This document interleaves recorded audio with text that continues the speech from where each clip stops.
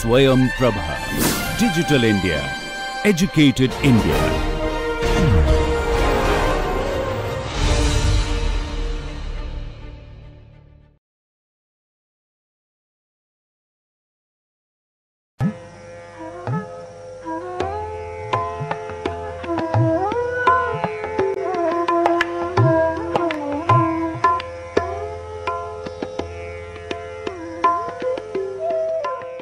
In the previous lecture, we have looked at location selection problem and various methods of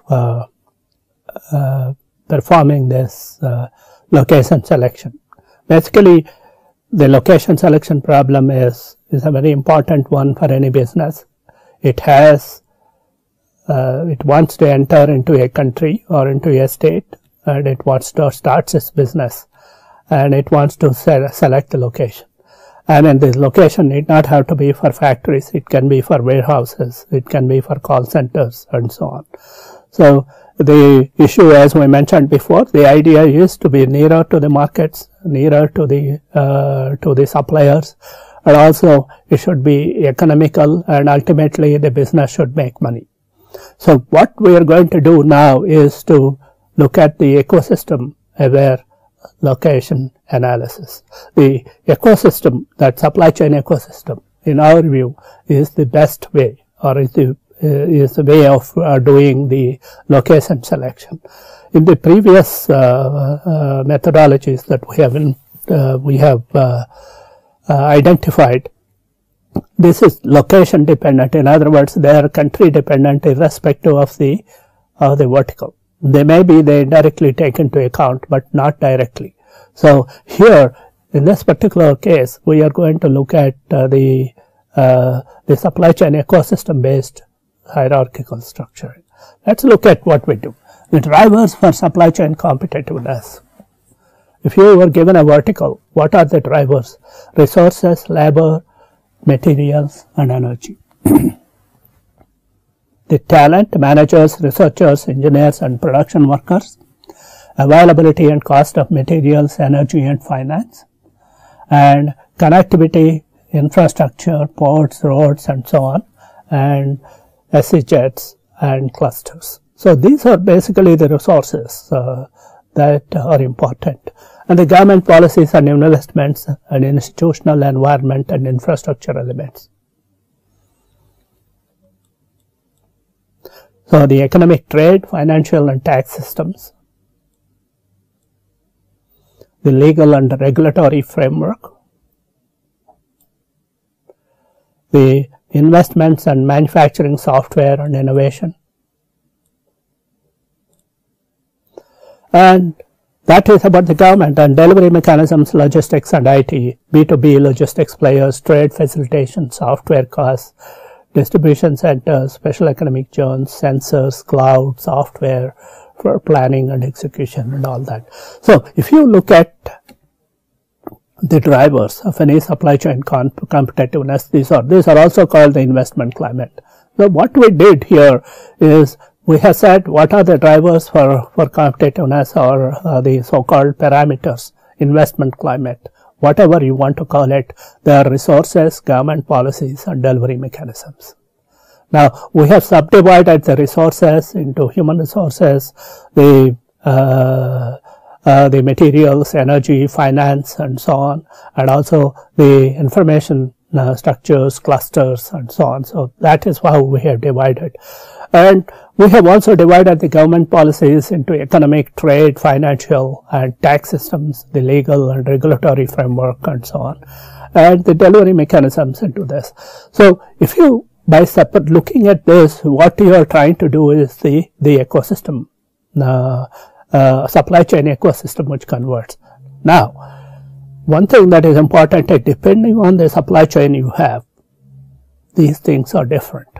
In other words, if you are talking of an auto cluster, then the kind of delivery mechanisms that you need are different from if you are considering oil and gas and vertical, or an electronic vertical. So for example, if you look at any of these reports of consultants and so on, you will have all or some of these factors, and they call it business competitiveness under various kinds of names that they do. Now, so this is a figure that we always consider in terms of supply chain ecosystem. You have the supply chain resources, institutions, and delivery mechanisms.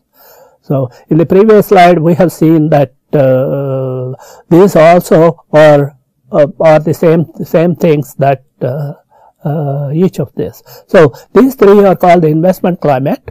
These are called the investment climate, and these are important for the co-evolution of the innovations, and also conflict resolution, and also for risk propagation. So since they also propagate the risk, you have to be careful to mitigate the risk, because the propagators of the risk are the ones that have to be addressed for mitigating the risk. So this is where that the ecosystem framework not only gives a place for location of the place, it also gives the risks that are possibly the supply chain is going to face, or any of the part of the supply chain that it is going to face, and how do you want to mitigate that risk. It is also possible that you want to innovate using this, and how to co-evolve with the innovation. So in other words, whatever part that your supply chain is making, how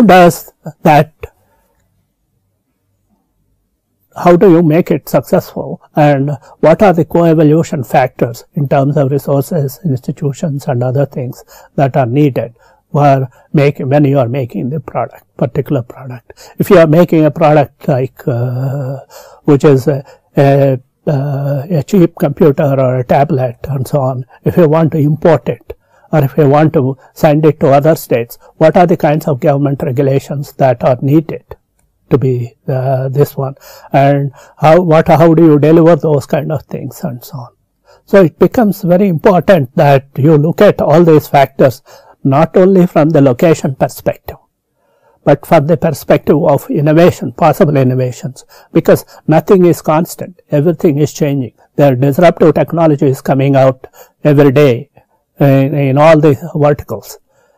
So in the presence of that, when your location, it should be possible to look at not only the location advantages of today, but also of tomorrow's innovations, and also possible risks. Where are the risks? If you are locating at a place, is it a natural disaster place? Is it a place where there are earthquakes? Is it a place where there could be thunderstorms which will disrupt the delivery? Or is it a place where there are frequent labor strikes? So you should look at all this and try to mitigate them, or be prepared, or be risk aware. So that's what the ecosystem framework gives you in this. So it is not just a static problem of location selection. It includes the dynamics of tomorrow's innovations, and also mitigating the risks that the system may face from whatever source. So this is the thing. You have the business value chain, which are the suppliers, agglomeration, economies, clusters, markets, and demands, and so on. And you have human resources, utilities, financial resources, and management services. These are the kinds of resources that you require. And you also have the delivery, like transport infrastructure, delivery infrastructure, logistics parks, service providers. These are all the people that are needed for this, and the institutions. So the issue here is that once you have you try to locate yourself, what is needed is in the business value chain. You are looking at your suppliers, market demand, agglomeration of business clusters. These become an important factor in selecting this. Of course, it's possible that you could put them under resources. The industry clusters are also under resources. So whatever it is, it's important to consider these particular factors in this.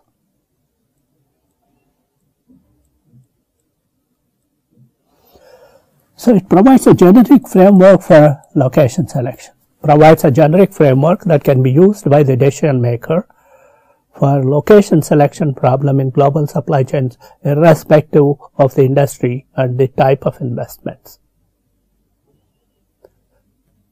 The parameters that we select, this is a generic framework.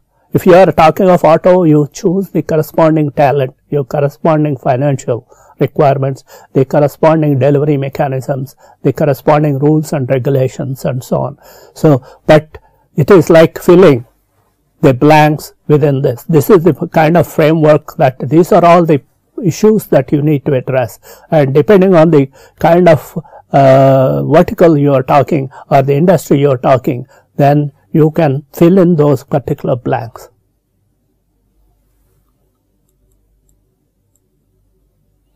And every location problem is unique in the requirements of the investing firm and the intended business activity. However, they all share the SCS characteristics.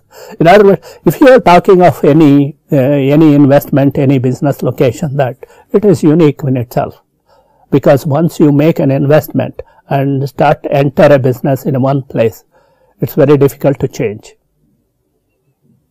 But you can always change it, but at a tremendous amount of loss. So what we have here is a kind of framework that basically a generic framework with the supply chain ecosystem parameters, which are the resources, the institutions, and delivery mechanisms. Once you select the corresponding vertical based parameters for all these three, then you can determine the location, its effectiveness. So what is the framework here? Only a part of the supply chain, such as a manufacturer, assembler, or a critical part supplier, may be interested in the location problem. Well, it is seldom that the entire supply chain is located at one place. As we said always, that the supply chain is global. Various parts of the supply chain is located in various parts. So if you are a manufacturer, you wanted to locate yourself in China or India or something, or you are a contract manufacturer, you are looking for a location, then you need connections with other players. In other words, you need to connect yourself with the suppliers somewhere, maybe in some other country, and the logistics providers both in this country and another country, and also with the upstream people like the dealers or the retailers and so on. So connectivity to the rest of the chain, both backwards and forwards, agglomeration economies, and adapting to local markets, creating new business opportunities are important issues. So within this one that you are doing, you should have agglomeration of economies. You should be within a cluster so that you minimize the costs associated with that part of the supply chain that you are interested in that location. Also, you should have both the connectivity for goods transfer, for information transfer, and for funds transfer with your other partners of the supply chain, both upstream and downstream.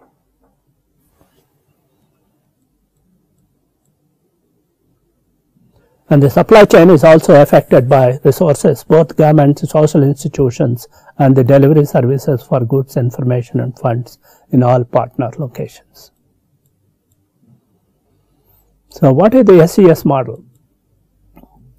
The three fundamental criteria for SCS model are integral to many global investments and hence can be used for varying decisions like locating manufacturing facility, warehouses, call centers, and R&D facilities. It is top-down approach by starting with the fundamental criteria first, then identifying suitable sub-criteria and attributes.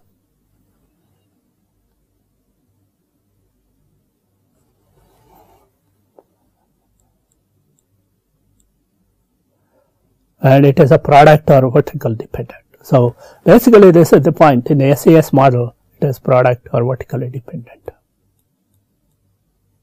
So let's look at what are the factors that are affecting this one. So you can see in terms of the resources, the fundamental criteria are the resources, the institutions, and delivery mechanisms. These are called the fundamental criteria. And the sub-criteria within the fundamental criteria are human resources, financial resources, utilities, management resources, and clusters. Now, if you are assigning scores to each of them, human resources, financial resources, utilities, and so on, then depending on, supposing you have a place A, and in that place you give scores to all this, and then you can get the resources score for A. And if you take a place B, then the scores could be different. It may not have the power, it may not have the universities, it may not have the human resources that are English speaking or whatever. So depending on that, what happens is the scores for the various places in terms of resources is going to be different.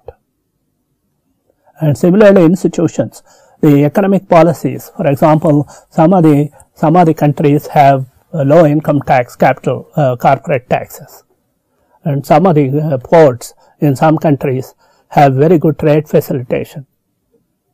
Now, for example, it takes only 8 hours to transfer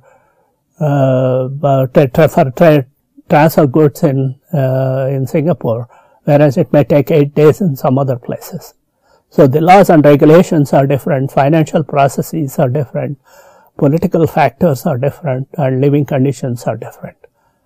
So if you are now taking A and B, you give scores for each of them. These are all sub-criteria.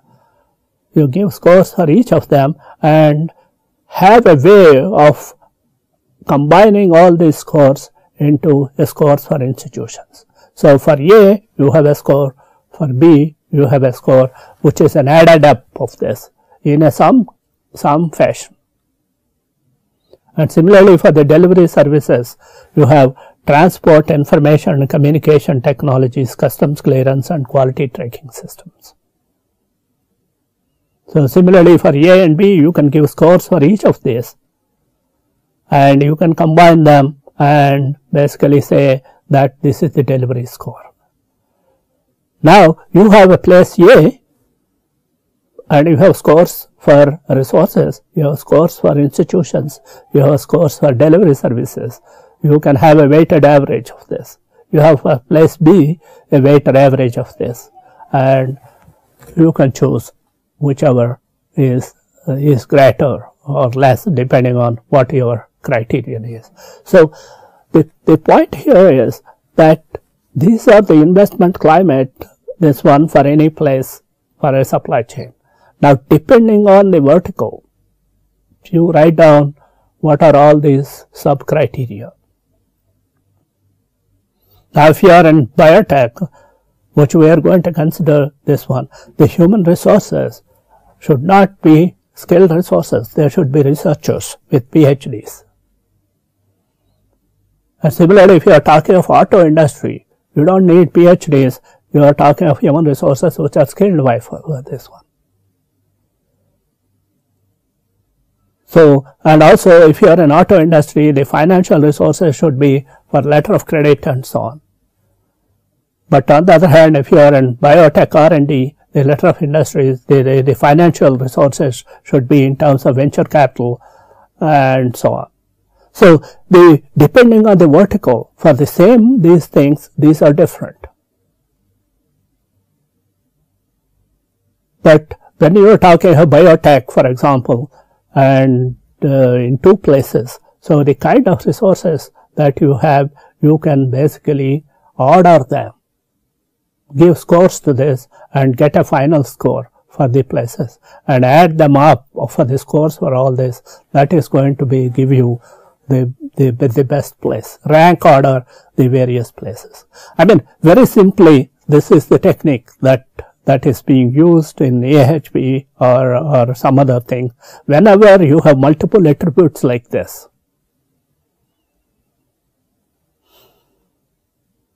And there should be a way of combining all this into this and combining all this into a rank. So that is what is being done here for the supply chain here for when we use the AHP. So what are the advantage of using AHP? The SES model is complete in the sense it covers all the forces that influence a global supply chain and takes an end-to-end view of the global investment. So you are talking of an end-to-end view from production, the resources, and the delivery. It provides all the factors that are needed for location selection. More importantly, it provides organizations that influence the factors. Now, for example, if you look at the kind of changes that may come in the resources or the kind of changes in the government and so on, supposing there are high tariffs, who is responsible for changing the tariffs? Central government. Is it going to change or is it not going to change? You know, there could be some companies who may enter into the country thinking that there will be changes, and the changes may never come. One of the changes that people were expecting is the APMC Act in the food supply chain case. But that was never taken off. So similarly, people may expect things to happen, or the governments may process, but it may not happen. And similarly, the labor productivity in terms of this one, technological enablement and the logistics which is in hands of the private players. There are several things that people may promise, but if you try and locate yourself in a place thinking that the improvements will happen, and if they don't happen, then you are taking a risk. And also here you get, for example, in each of these cases, if you want to improve logistics in the area of private logistics providers, and you can have a deal with them, but you may not be able to influence the state government or the central government. And particularly if your improvements are like infrastructure improvement or changes of laws and so on, those are it is highly risky to assume that they will be changed in your favor. Now, for example, the Golden Quadrilateral, linking all the major cities in the north, south, the east and west in India. It was supposed to be completed in 2012, but it has not yet. So these kind of infrastructure projects may take a lot of time. They have a lot of the cost and time overheads. So how can you use the SES framework for location selection? So there's two stages. For example, we'll take a case study, a location of biotech R&D in India. And the location selection is, for example, we selected 3 countries, China, India and Singapore, and the subnational location within India, Bangalore, Hyderabad, Pune, Chennai and Lucknow and so on. So let's see how to do this. So we use the analytical hierarchy process. It is called AHP, founded by Sati in 1970. It's a popular and widely used method for multi-criteria decision making. This is whenever you have multiple criteria to characterize a particular item. In our case, it is the location of the place, and you have multiple criteria like resources, like government regulations and delivery mechanisms depending on that, and each of them have several parameters. So how do you use, AHP is used for this. It allows use of qualitative as well as quantitative criteria in evaluation. In other words, some of these things can be in terms of numbers. for example, taxes or tariffs. These can be in terms of numbers. But if you say how good is the infrastructure, maybe you can say very good, good, low quality, and so on. So basically, sometimes you can give qualitative information, sometimes quantitative. And wide range of applications exist. For example, it can be selecting a car for purchasing, it can be deciding the place for your business, whatever. There are several applications that have been this one and the analytical. And by the way, this particular, after Sati has written is the number of, if you type AHP, analytical hierarchy process, there you get thousands and thousands of papers with lots of applications in this. So the only reason why this became very popular, although it looks heuristic, is that it's a systematic method of combining both qualitative and quantitative measures for multi-criteria decision making. If you are using optimization methods, then it becomes highly complex, and sometimes the solutions may not exist.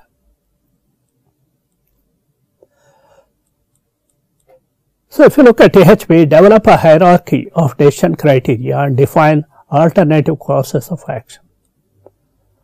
And AHP algorithm basically composed of two steps, that is, determine the relative weights of decision criteria and determine the relative rankings of the alternatives. And both quantitative and qualitative information can be compared by using informed judgments to derive weights and priorities. As I said before, you assign the weights and priorities to each of these sub-items and combine them. So when you are talking of weights, the scale is, if the two factors contribute equally to an objective, then you call them 1. And you give 3 weight for moderate importance. Experience and judgment strongly favor one factor over the other. And 5 essential or strong importance. Now, for example, if you are talking of biotech R&D, then a resource of PhDs is of fundamental importance. So that gets a score of 5. And if you are talking of an export-oriented business, then the rules and regulations and the delivery infrastructure become very important. So that will get a score of 5. So very strong importance, and activity is strongly favored and its dominance is demonstrated in practice, then it gets a 7. And 9 is extreme importance. The evidence of favoring one factor over another is of tile importance, highest importance in order of affirmation. So basically 2, 4, 6 and 8 are intermediate values when compromise is needed. It could be between 2 and 3. When you say it is true, it is between 1 and 3 if you want to. And if a factor F1 has one number assigned to it when compared to the factor F2, then F2 has the reciprocal value when compared to F1. I mean, that's obvious. In other words, if you have factors F1 and F2, if you say that for F1 some factor is of extreme importance and say 5, then in the reverse side it is 1 by 5. So AHP for location of biotech R&D labs in India. Let's look at this. So if we look at, for example, want to analyze the biotech supply chain, the SES model, we have to have the criteria as well as the sub-criteria. What are the fundamental criteria? Of course, the biotech service chain, which requires the laboratory, researchers, collaboration with universities, research centers, clinical trials, and rollout finally. And as I said before, the researchers and the laboratory equipment and so on become very important, and also some collaboration with other research centers, clinical trials. These are all if you draw the service chain for a biotech service chain, it is once you have an idea, you start the research, and then you collaborate. Once you come with a product like a vaccine, then you have to go for clinical trials, and finally, after everything comes out good, then you have to roll it out as a product. So that's the service chain. But for doing this, what are the kinds of investment climate that you need? That's the point here. Institutions, incentives, subsidies, research grants, cost of living, quality of life, foreign direct investment, and foreign collaborations. Now, will the government allow foreign collaboration? Will the government allow foreign direct investment in health industry or and the pharma industry or in biotech? And is the cost of living okay in that city so that people can live? And what is the quality of life? What is the schooling for children? So these are all the factors that will affect the location for this. And of course, the resources is the education and research institutes, one industry concentration. If you are talking about biotech industry, then one industry concentration, inter-industry concentration, which is do you have a biotech industry? Do you have a pharmaceutical industry which is related? Do you have a food processing industry? These are all, some of these related with the same kind of issues, and clinical trials, legal and value-added services, and so on. Finally, you have delivery infrastructure, which is the information delivery, which means internet, lab connections, and so on, and airport connectivity for people to travel. So one of the things that happens with the biotech is if there is the communication, if they are not co-located, the labs, then it's possible that the people may have to visit frequently. So the airport connectivity becomes important. So what is that we have here? We have for the biotech, this one, these are the institutions, resources, and delivery mechanisms. So, and these are our requirements kind of thing, because this is the biotech supply chain, that the service chain that we have, and so on. So you assign scores to all this. Now, for example, if you want to say research score, you want to give China, India, or this one, what are the kind of score that you are going to give for various of these factors? And finally, add them up.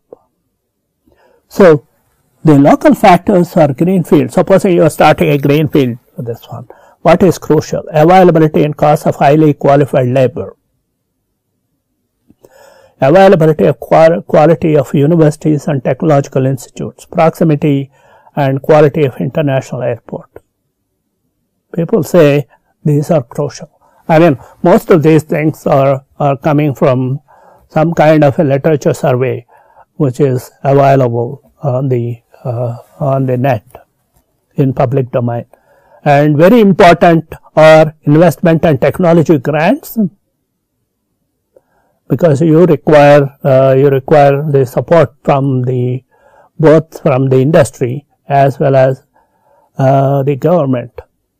Because ultimately, when you are talking of biotech R&D, it is going to be the welfare of the people, the products. So there are grants that can come from the government as well as in the pharmaceutical and other food processing industry. Availability of technology and science parks, that is the clusters. Quality of life, cost of living, and international schools. Because if you don't want to move, the qualified scientists may not want to move into an area which does not have school, because ultimately the family becomes important. So if you want to locate your greenfield lab in a place where there are no schools, people may not this one. Important is quality of local suppliers, customers, and competitors.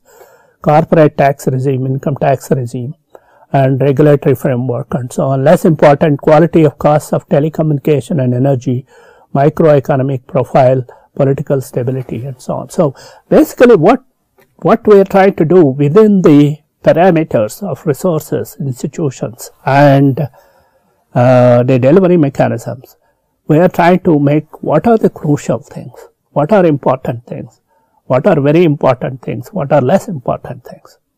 So you can see the whole procedure of AHP is so qualitative that you start with the resources, with the investment climate parameters, and then have sub-parameters and have them placed like this. And once you have these local factors which are crucial, very important and all that, then you can give them scores which we have given as 1, 3, 5, 7, 9 or 2, 4, 6, 8 in between and so on. So depending on their crucial things. For example, if you are biotech, the availability and cost of high quality labor is basically very important. It gets a ranking of 5 or 7. Availability of qualified universities, it also gets a rank of 7 in terms of the resources. So if a place has these resources, these, or if place do not have this, that matters in terms of the location.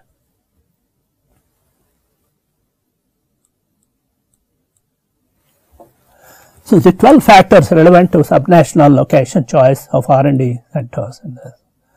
So educational research institutes, own industry concentration, inter-industry concentration, collaboration with universities and research centers. And investment and technology grants, incentives and subsidies, legal and value-added services, network connectivity. And international airport connectivity, cost of living, quality of life, political support. These are the 12 factors. That same thing. For example, we want to select a biotech lab based on resources, institutions and delivery, and Bangalore, Hyderabad, Chennai and Lucknow and so on. These are the alternatives. So that's what the selective selection that you need to do. Okay, this national location choice. For example, you want to select this one. I mean, you have the institutions, economic issues, intellectual property issues, and political stability, trade agreements, and economic issues, sales, growth potential, investment, and incentives and subsidies, and so on. And you have resources, you have the delivery infrastructure in this. These are important, become important for the country selection. Now, if you give scores for all this one, like we have got these parameters earlier, and add them up to all this, and finally get to a score, then what you get is this. Now, for example, in the ranking of this, you have, this is the, although these are connected, they are not connected. The value chain score is this for India. Institution score is this.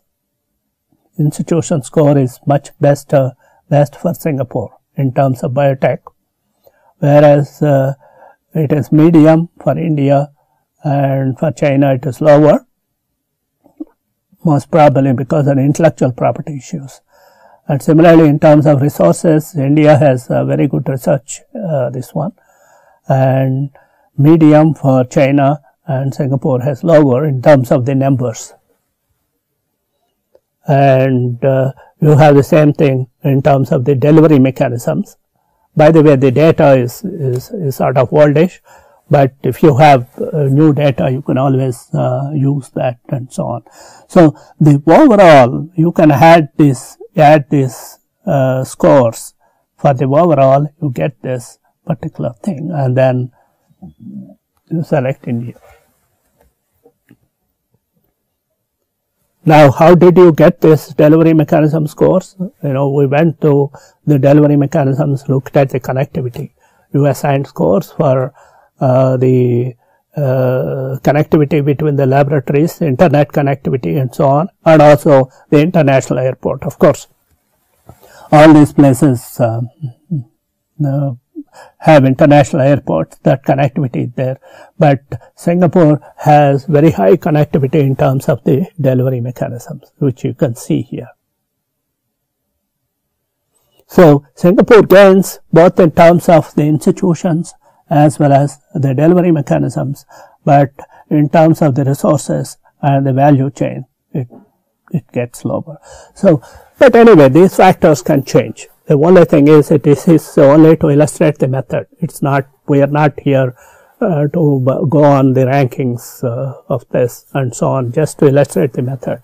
If you take the current data and use these techniques, which are very, very common in EHP, this one, which you can get it in any book or in the web through examples, then it's very easy to get this. So for this, it is suffice it to say that we have selected India here. That's because of these various parameters. So what is the big point here? The big point is, we have selected the resources, we have selected the institutions and delivery mechanisms. We have subdivided them into various subparameters. We have collected the data from the field regarding what is the availability and rank order them, given them a rank,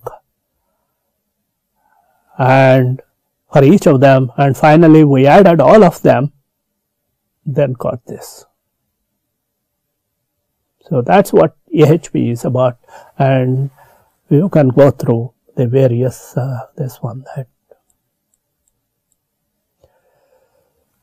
So once you have selected the country, the next thing is to select the locations of choice.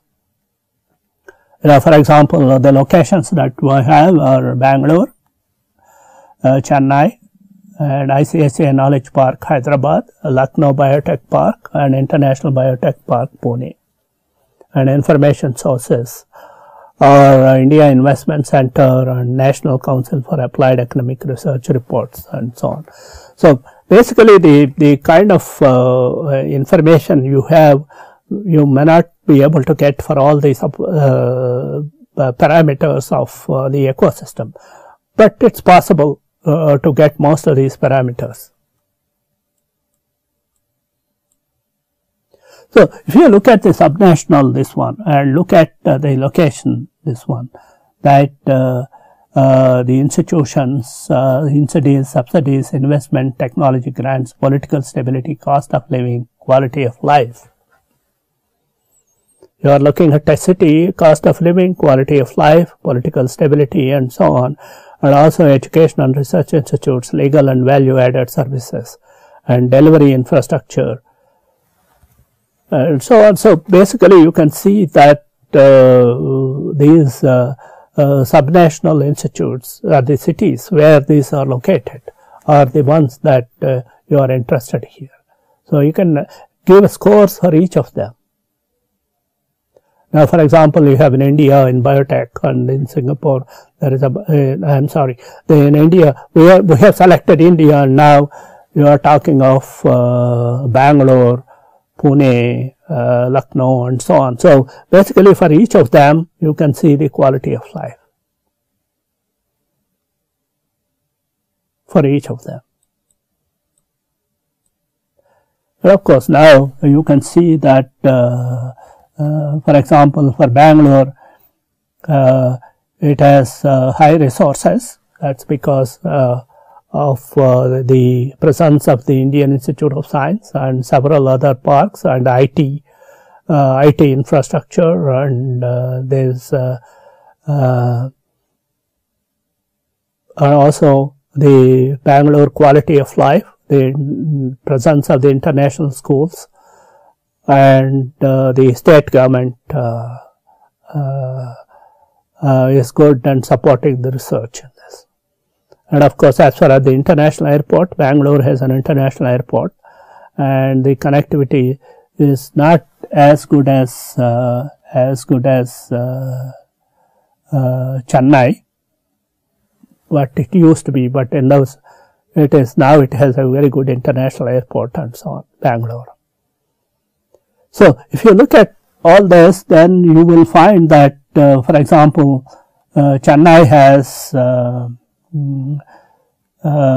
good institutions, because the Tamil Nadu government is supposed to be very good in terms of attracting industries and in terms of the land laws and so on. but in terms of the resources, it suffers. See, the kind of resource that you require biotech or PhDs and high-tech researchers. So that's where I think the presence of Institute of Science and other research institutes helps Bangalore. And also Lucknow. Lucknow has a biotech R&D lab. The others suffer because of the lack of that. And also, for example, if you look at Lucknow in terms of delivery services, it suffers because of the lack of international airport facilities. So you have these subnational rankings and so on, and you get this. So I want to mention again, although these are connected, this is not a connected graph, but it is only these points that you have. And it is just to show that the values of this, so on. So finally, you end up selecting Bangalore. So we have the national selection, you select India, and then within India, you select Bangalore. Of course, if you change the scores, which are sort of sometimes qualitative and subjective, then you may get the other things. But suffice it to say that here we are using the AHP method and the scoring methods of pairwise comparisons and so on, which are familiar in the AHP literature, to rank order the subnational things, and finally Bangalore comes on the top. So here you can see that the ranking of Bangalore is 0.303, and then next comes Lucknow, and next comes Pune, and next Chennai, and finally Hyderabad. It is surprising because the Hyderabad has ICICI Knowledge Park, but in spite of that, it lacks on the other ones like the universities and also R&D labs, although it has good R&D labs.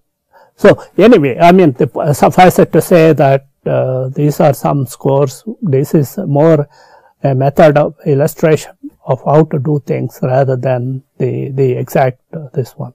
So if you have available data for each of them, it's instructive to go ahead and use the AHP to rank order the places and finally select it and so on.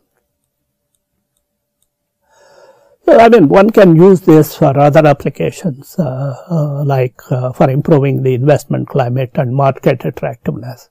Now, for example, how do you improve the investment climate? We know the investment climate for that particular vertical depends on the resources. It depends on the laws and so on, and also it depends on the delivery services. Now, what you can do is, if you want to improve the investment climate, you can change the laws, you can improve your trade facilitation, or you can start new universities to develop talent in a particular industry vertical. So, you can improve the investment climate in some other. This is the advantage of having the SCS framework. SCS framework tells you where you should improve and who are the people to improve it. For example, if you talk of biotech industry, and the biotech industry requires PhDs, then who should improve this?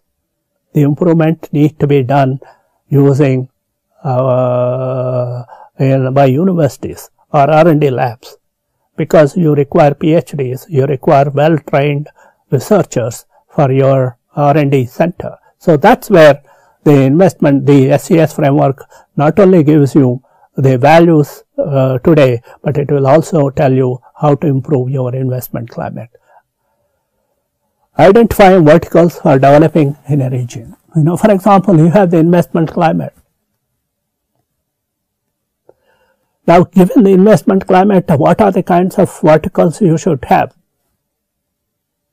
You take Chennai with all the investment climate, with the port and all that. What are the kinds of verticals that it should be? It should nurture so that it uses these facilities, the resources, and so on, like auto and others where they import, export and developments and so on. right? But on the other hand, if you take a city like Bangalore with education resources and all that, then probably R&D centers and research centers would be a good location here. And that's what is happening.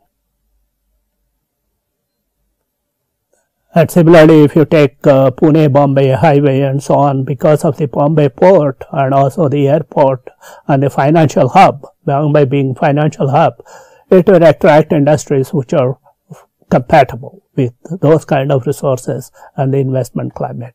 So you better look at the identifying verticals for developing and identify tier 2 cities and verticals. So one thing that places are doing is these tier 1 cities are getting crowded. People want to go to the tier 2 cities. And also the salaries in tier 1 cities are very high, whereas in tier 2 cities will be low. So for a variety of reasons, people want to develop tier 2 cities. So that also can be done. These are the other applications that you have. So to conclude, what we have here, we presented a decision framework for location evaluation from the perspective of an MNC multinational corporation that is searching for a location to invest in its subsidiary. That's what we started with, and there are many design issues that regarding the SEZs from the government perspective, developer perspective, and the MNC wanting to enter an SEZ. All these can be analyzed using our framework. So what we presented is a framework, and you can use it for several different directions. And if you want to go further with this, there are these papers, one by me and Kamesh, where we started this work, decision framework for location selection. It came in IEEE Automation Science and Engineering, and it was presented in 2007 in Scottsdale, Arizona. And there is a recent paper which will appear in International Production Research, and written just a few months back with Samvedi. So this, to suffice it to say that the location selection problem is a very important problem that is faced by industries, and the supply chain ecosystem framework that we have been talking about in all the previous lectures is extremely useful, and the generic framework for the location selection, let it be a component manufacturing or a contract manufacturing or a warehouse or a call center or whatever, depending on the some ecosystem parameters.